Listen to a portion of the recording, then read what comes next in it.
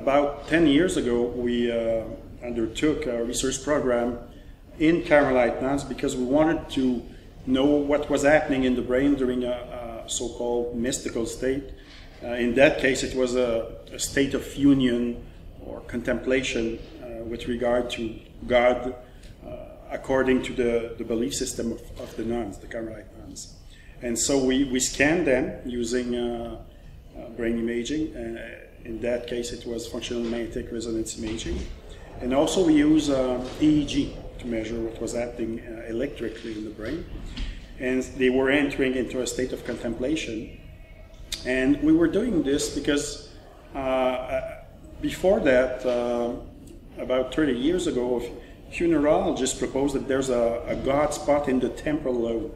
So we wanted to test this hypothesis to see if it's really the case or not, because it was controversial. And indeed, we saw activation in the temporal lobe, but we saw also other activations in various cortical and subcortical regions of the brain. And we concluded that there's no sole God spot in the brain in the temporal lobe. The temporal lobe is involved in a complex neural circuit which mediates the various aspects of spiritual experiences.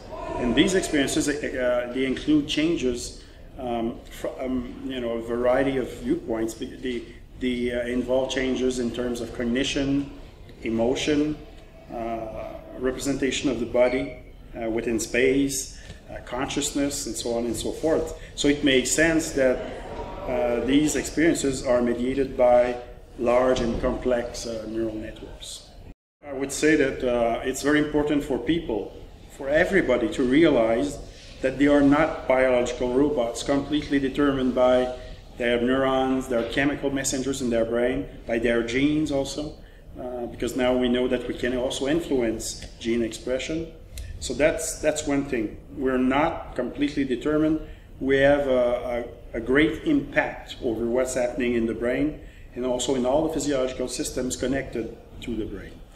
Well, the implications of not being totally determined by what's happening in our neurons, our neurotransmitters, our genes, it's enormous, because in daily life it means that we have the capacity to be able to change, to alter consciously and intentionally what's happening in various regions of our brain. For instance, if you do, now there are studies showing that if you do simply 15 minutes or 20 minutes of meditation every day, even for a few months, you are changing the way these regions involved in meditation, the way they operate, the way they work.